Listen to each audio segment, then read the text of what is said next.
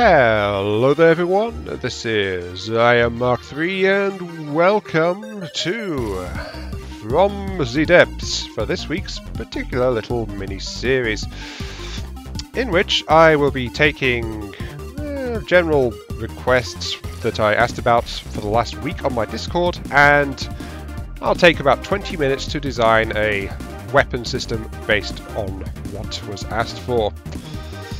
Unfortunately, no one really weighed in on any of each other's ideas, so this is more or less be going on a random slash what I might find interesting slash la-di-da-di-da. So, for this, the first attempt, the first part, I will be working on the one requested by Mr. Analog Cog. Yes, Mr. Analog, and I will be working on a... locked in? Yeah, that's all locked in. Right. I'll be working on a underwater APS system. 2, 3, 4. Yeah, I guess that's okay. Right, so yeah, underwater advanced projectile.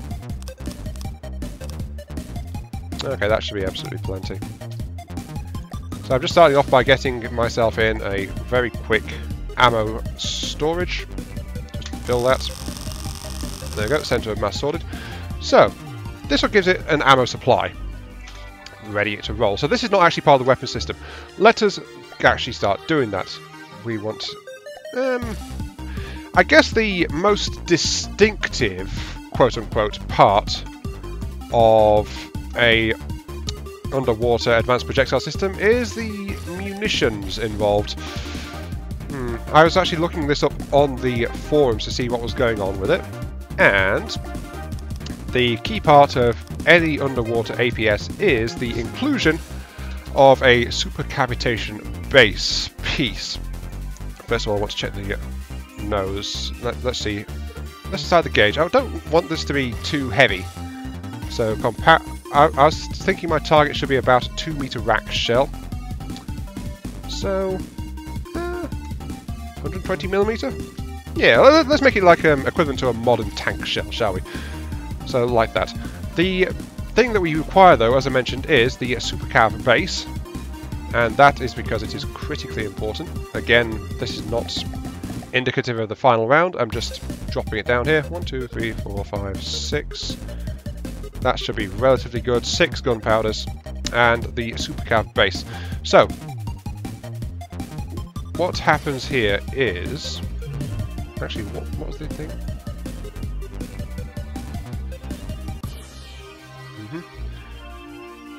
Yep, okay. Supercav base. So, this is the key part of any underwater APS system. It removes 90% of the slowdown incurred by water. It also removes entirely the chance of a projectile skimming off water. They lower warhead payloads of standard explosive, frag, and EMP yields by 70 to 75%, so that's 25% reduction. The 90% is the significant factor though.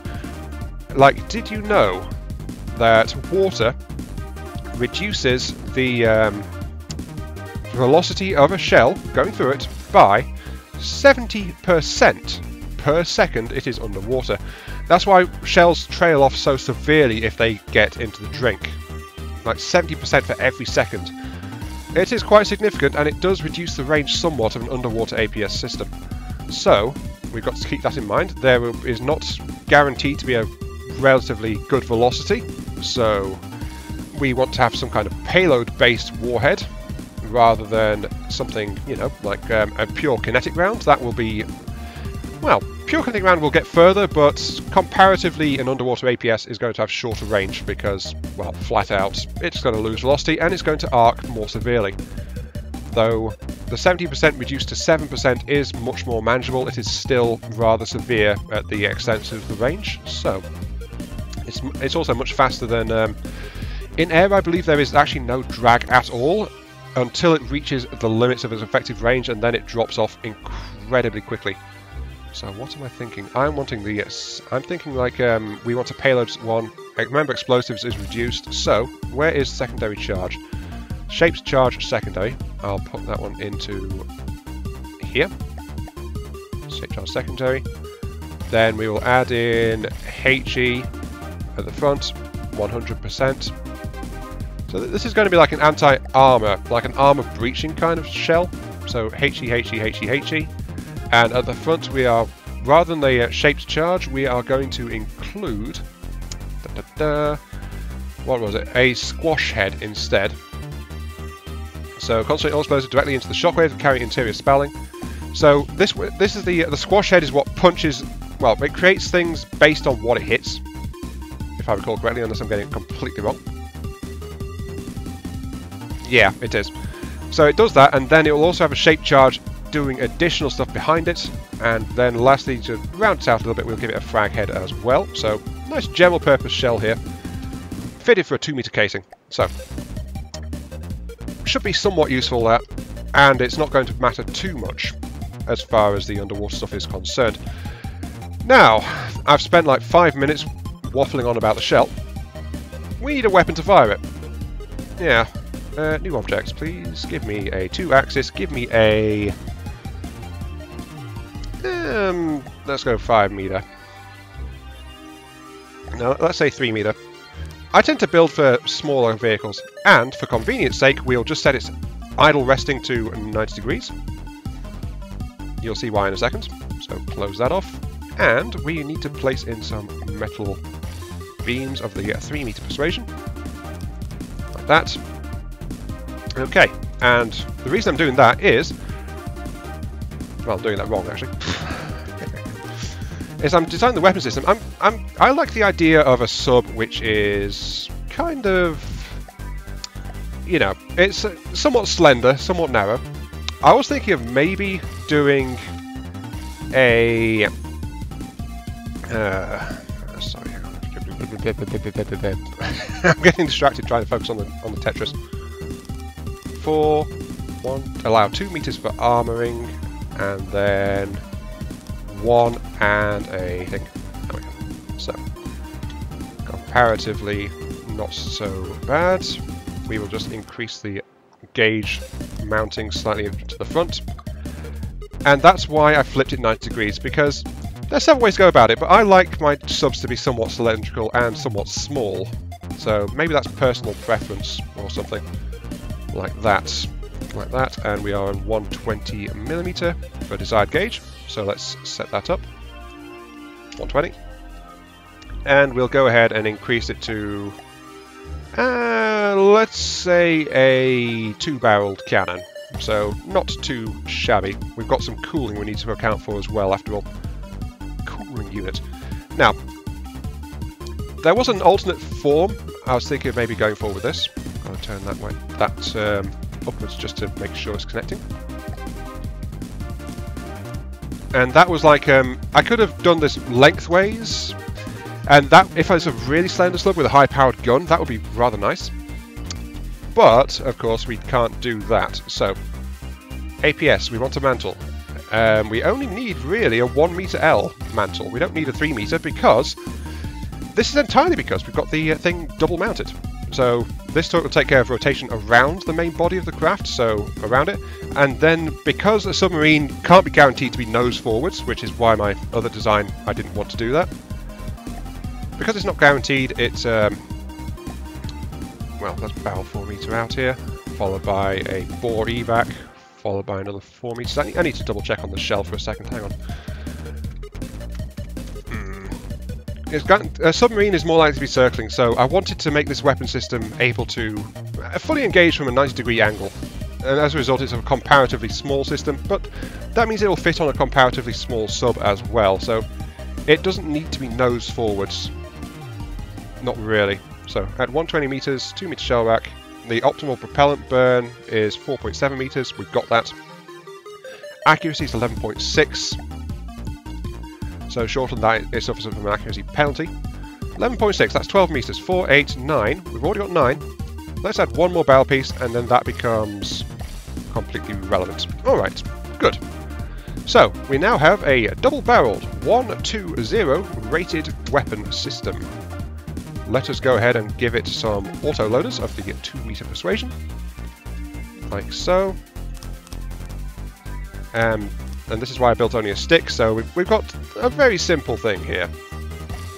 Let's just get the of course, we've got to remember that we need to have 2 ammo inputs per loader for optimum loading rate.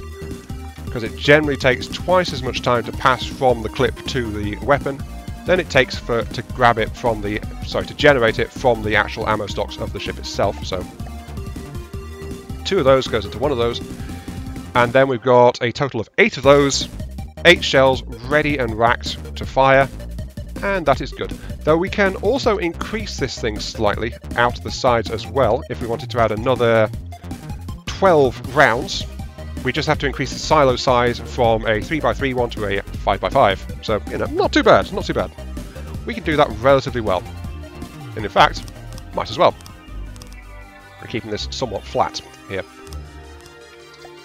Admittedly, this is like pretty ugly. There's no real Tetris involved.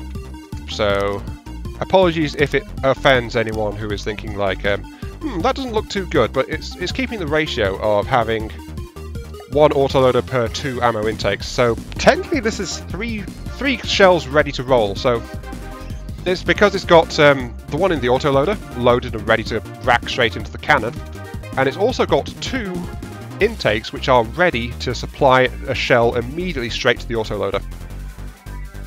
So that is going to be quite handy there. So yeah, that's looking fairly well. It's nice and basic. And of course it allows for 2 meter armor protection here, just above for the shell itself. Though for 5 wide, I should have mounted this one slightly further forward, I must admit to that one. Let's save the sub-object and quickly move it. Overwrite the turret of the slender battleship for a turret of the vehicle, and switch it forward just so we can get slightly better positioning, since I've decided to make this one slightly bigger. So slightly more, less of a light support weapon, more of a weapon of war. There we go. Right, that's looking not too bad, isn't it? Yes, indeed. So let's actually go ahead and hop over and take assume direct control. Yes, let's assume direct control. And now you can see why it was like, why I've got it mounted on that, because it can rotate itself to adjust it. Also remember, by the way, this turret is defaulted at 90 degrees, so it's pointing that way right now. But it wasn't working properly because I only have control of the rear mount. So what I need is a chair and a FCS. So sit in that. That'll give me full control, and will allow this entire thing to just twist like that. So now you see why I only put the 1 meter adjustable in, because the side-mounted turret will automatically spin it around so that it's generally pointing in the right direction, and then the 1 meter elevation piece will allow for fine-tuning. So now we're just checking the reload on it. Fairly slow, actually. I think we need a slightly better cooldown than that. We've got 4.4 seconds, we can definitely do better.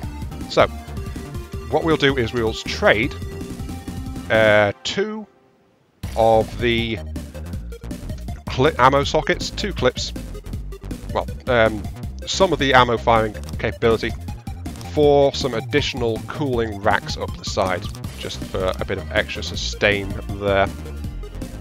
Dash it up a little bit. There we go. Notice how it just pops over to the side immediately as soon as we try to do that. But yeah, 2.9. Every 3 seconds it lobs out one of those anti-armor shells, which is not too bad at all things considered.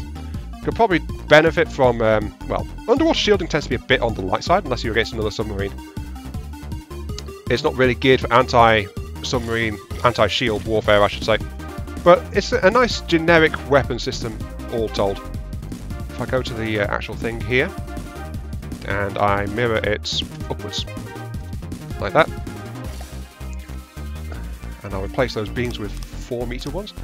Now we can go ahead and just, you know, create the silo to house it. That should be good, like that. Does that stop it? Oops, no, the other way. Nope, that allows it full rotation quite happily. And we can just very easily wrap a silo around it like that.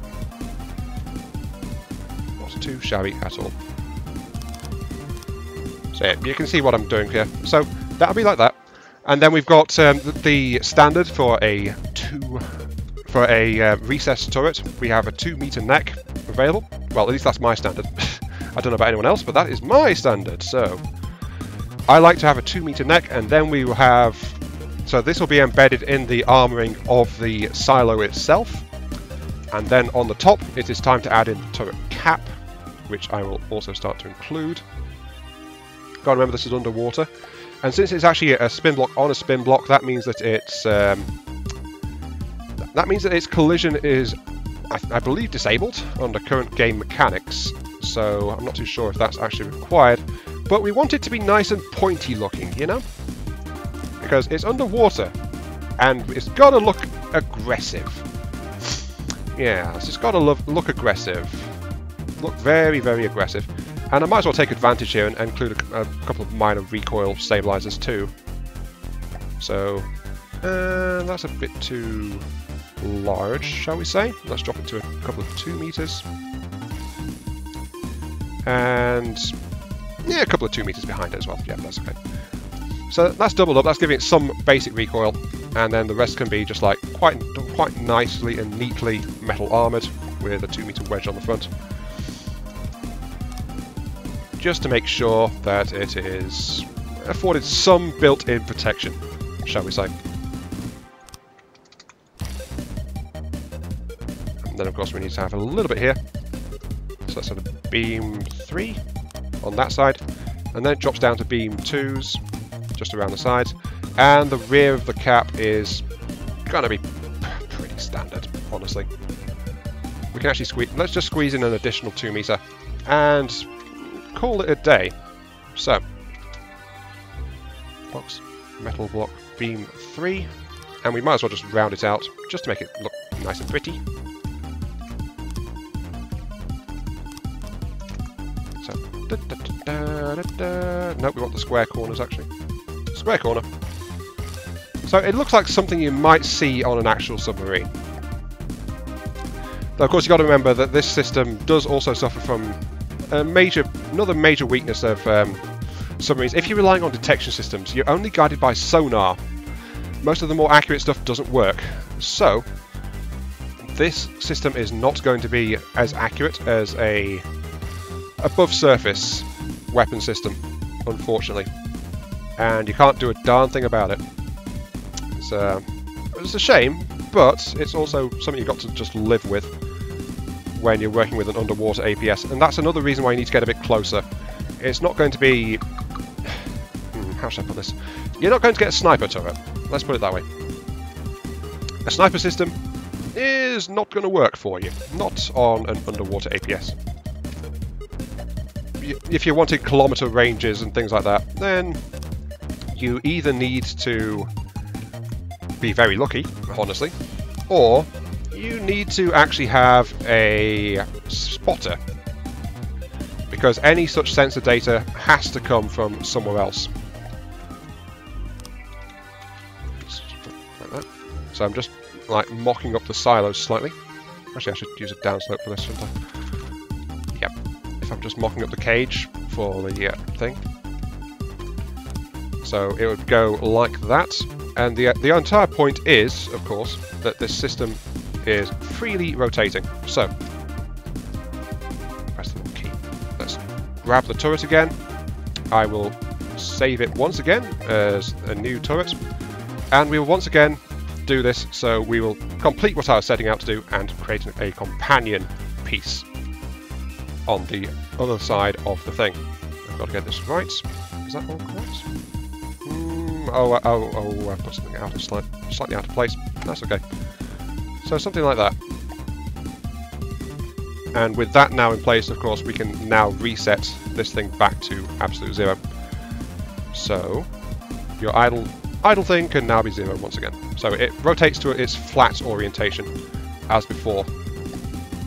So now we've developed this central thing. It spins around its shared point quite happily, honestly. And then for the overall submarine design, it would just like continue on. We build something like this. Like, this is how it's intended. This replaces the outer hull because it's an entire spinning section. And then light blocks would give an anchor point through to the other side of the magazines and the system, and then the rest of the submarine would just continue on just in front of it, something like that. So it would essentially act as a breakpoint in the actual submarine design itself. So it's, you know, just like that. So if I was to design an underwater APS system, that is kind of what I'd do for it. And then when I want to target in this direction, it will automatically rotate and shift both weapons to fire in that general direction. Just like that, you see. It's comparatively... it fires at a comparative speed, so it's okay. Decent refire. So, the last thing to do is to test it. Let's get in my favourite test subject, a Marauder. Turn off the AI. And then we will also apply... let's apply a little bit of turn to this thing. So, please rotate me to 20 degrees. So, there we go. And we'll also kick in the ACB block here.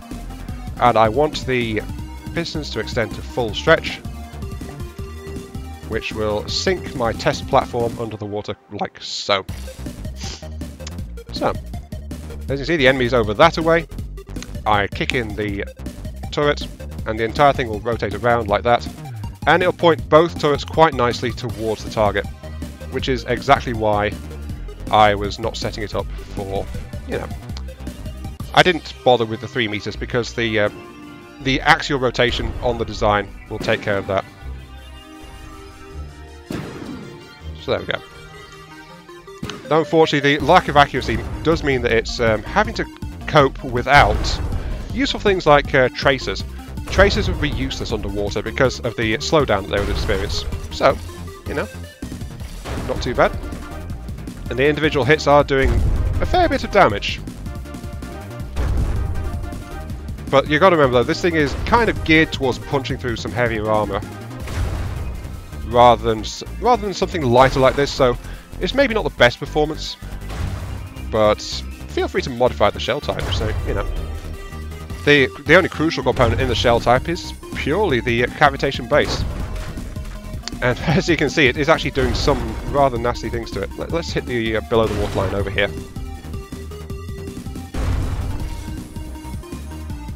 Yeah, as you can see, there is barely any arc going on. So while the shells are losing velocity, they have enough to engage effectively in this kind of range. And they're not really scattering too much, so they are fairly accurate as well in this configuration. Certainly enough to deal with lighter targets. But yeah, the key part of this entire arrangement though, in how I would build an underwater APS system, is entirely this this axial-based rotation, followed by the double individual turrets, which can now be angled to any attack vector that might be required. Though something like this, you really want to employ things like, well, the Marauder's a little bit dead. The shells have got there in the end. So yeah, they can work fairly well.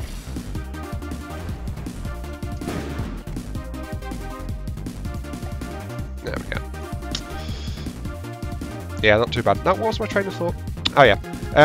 For something like this, if you're wanting to have wider points of the design, you might want to...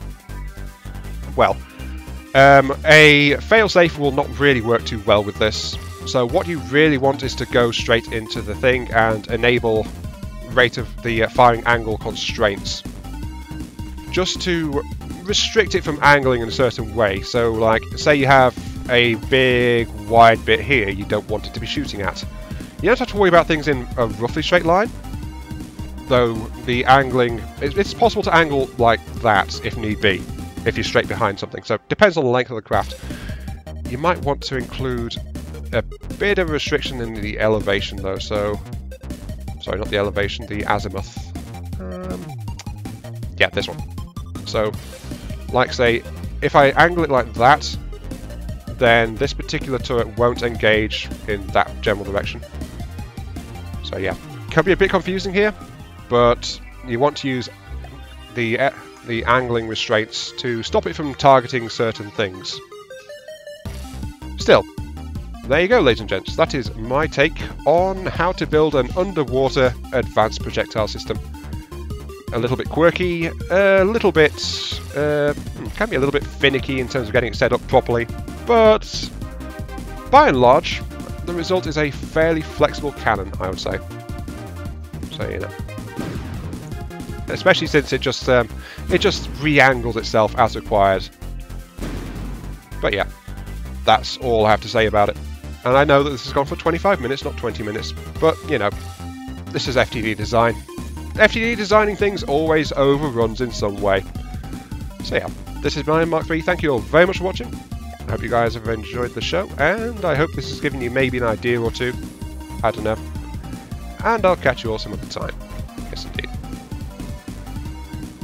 The only disadvantage really is that it can't just idly spin both turrets. It actually spin the centerline turret as well. So, you know, that's one slight drawback of this arrangement. But it's okay apart from that. So yeah, see you all later.